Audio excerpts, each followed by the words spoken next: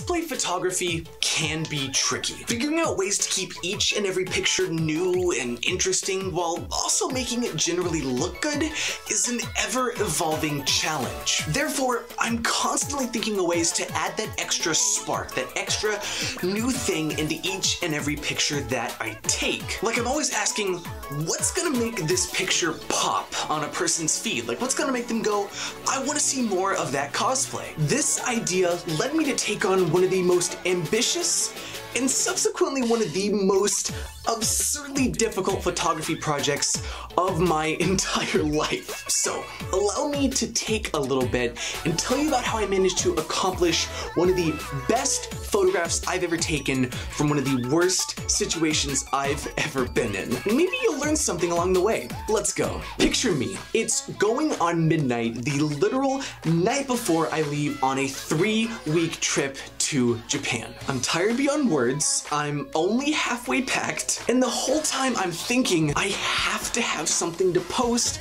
while I'm over there. I can't just leave my Instagram like sitting there for close to a month, like even beyond an engagement standpoint. Me personally, I'm not cool with that. I don't want that to happen. So I'm racking my brain, digging deep within my beyond withered brain cells to try and pull an idea out of somewhere, and that's when I spot a package of sparklers left over from the 4th of July. And it was just like,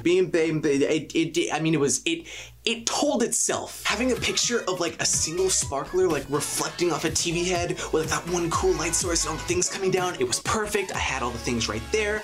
We were good to go. And plus, on top of this, I recently got a super open aperture lens, which could capture some really awesome night photography. So, without a sense of any sensible inhibitions, I grabbed the TV head, put the sparklers on top, and problem number 1 arose. There was not a single lighter in the house with which to light the sparklers. Nobody in my household smokes. There were none available. So after searching literally everywhere in my household that I could think of, the next best thing that we had was a box of matches that were both wet and appeared to be from like the early 90s. These things were so old that like the strike surface it was just peeling off, but it was the only thing I had to work with. And man, remind you, leaving on like a 13-hour flight, 3-week trip tomorrow didn't really have much room to work with. So I pushed forward with the project, and almost immediately problem number 2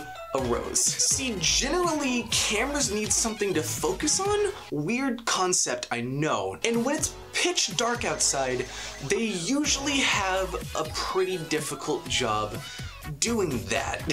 So I had my camera, my poor little almost 10-year-old EOS Rebel T2i, and I was trying to guess the focal length based on the street lights in the street behind my house. And then on top of that, I didn't really know what exposure to use because I was guessing upon my TV head. I just didn't know where to begin in that department, but I was still rocking on complete and total hubris. So I pushed forward and attempted to start taking photos. And this is where problems 1 and 2 compounded into problem number 3. My camera does not have a remote function because it is so old it literally does not support Wi-Fi. Great camera, but it's literally almost a decade old at this point, and I certainly don't have the hardwired remote for it. So here's how I had to do this, and let me see if I can lay this out effectively. I had to attempt to light the sparkler, which the match only lit about 20% of the time, and the sparkler only ignited probably 5-6% of the time. And once it was lit, I had to go and I had to press the button on the camera, start the self-timer, run around to the front of the camera, try and remember and hope that I was correctly in frame, and also do a proper pose, all within about 10 seconds of the self-timer running. It's like upsetting to talk about. And I did this. I actually went through with this time after time. I was tearing the sides off the matchbox trying to get them lit. I was running out of sparklers, and finally, eventually, I got an image that was in focus, it was exposed properly, but when it was being captured, I horribly misrepresented the noise that would come from boosting the exposure up so high. So for those of you who don't know, when you turn the ISO number up on a camera, it gets really noisy. And because it was so dark, I was having to shoot at an ISO of 6400, which is often considered the upper range of what's comfortable. But it was a little bit beyond comfortable for my poor T2i, because this is the image I was left with. I'm just gonna walk off frame. Let's just take a good look at it. It's so bad. The color noise came out like almost exclusively green. I've never seen that before. So like I'd essentially done about an hour and a half of just desperate, uncomfortable, horrible photography work for an image that was almost unusable. But like in all seriousness, coming out of a photo shoot with just literally nothing is one of the most upsetting things to ever happen. And so I was standing there thinking, like looking at this, I have to be on a plane, I have to work on this. There's something that I have to be able to do to save this image. And you know what?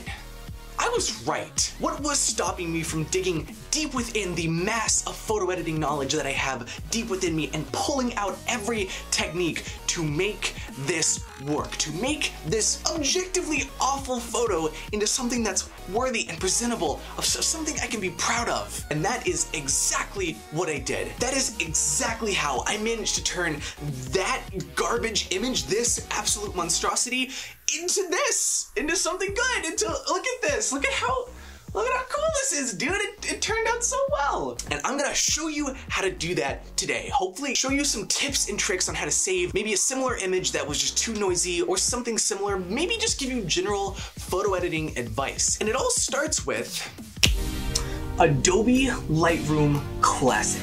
We're gonna start by opening up our awful cosplay picture in Lightroom. Ideally, you capture this image in RAW, but if you didn't, it should be all right. And everything we're gonna do will be under the Development tab and furthermore under the Details panel. From here, we're just adjusting each of these sliders to get our desired results. Photo editing is really just adjusting sliders.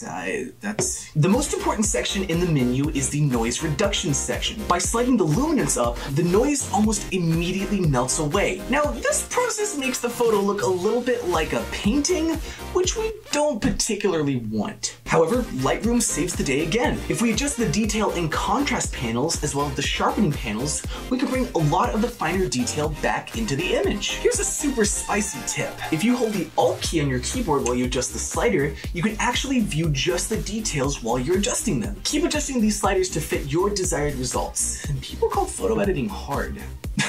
I'm gonna upset a lot of people by saying that, actually. Each one changes a different aspect of the image, and it all comes down to how you want your final image to look. It doesn't take much until we have a virtually noiseless image. Now it's all a matter of opening this puppy up in Photoshop and doing some tidying up. First and foremost, I use the spot correct tool to get rid of the street light I accidentally captured in the background. Because somehow the camera captured the single solitary streetlight out of the many streetlights on the street behind me. I don't get it, but whatever. Next, I slapped some color correction on there to make the final image look overall cooler. And somewhere during this process, I realized that the sparkler looked more like a burning ball than, well, a sparkler. And I needed to reintroduce some of the sparkler details back into the image to make it more visually appealing. So I just downloaded a PNG of some sparks, softened it a little, added some motion blur, and it worked, actually, mostly. It worked really well for slapping a feathered PNG on there, to be quite honest with you. After a little bit more general color correction and contrast adjustments, we have a photo actually worthy of posting. With a fairly simple process, I managed to bring over an hour's worth of work back from the dead. Let's get another side-by-side. I'll lean out of the way here. Look at how much detail we managed to bring back. It's actually crazy, and like this is just in Lightroom, dude. Now hopefully through this process, you learned a little something on how you can save a photograph, cosplay or not, from the depths of noise hell. Just because an image didn't turn out the right way on your camera doesn't mean you can't use the raw power of editing to turn it into really anything you want. You know, funny enough, this image actually didn't really do very well on Instagram. It's one of my lowest performing posts ever, which in all honesty is fine. I mean, I learned a lot while making it, and I had the chance to teach you guys something too. But if you feel so inclined, if you could go to my Instagram linked around the screen and below, and give it some love maybe, it would really mean a lot to me. And while you're scrolling down below, let me be real for a quick second if I can. Almost 91% of the views on all of my videos come from people who are not subscribed. That's a lot of you. Subscriptions really help me more than I can possibly state. It lets me know truly if people want to keep coming back and seeing the stuff that I'm making. So if you could do me a big, huge, massive favor, hit that button down below. It takes less than a second, it's free, and it means you get to see more awesome cosplay content, a lot of which is coming super duper soon. It truly does mean the world that you guys continue to want to see this and enjoy what I'm making, and I can't wait to keep making awesome, wonderful things for the foreseeable future. But above all else, guys, be safe, make good choices, have a wonderful day, and peace out.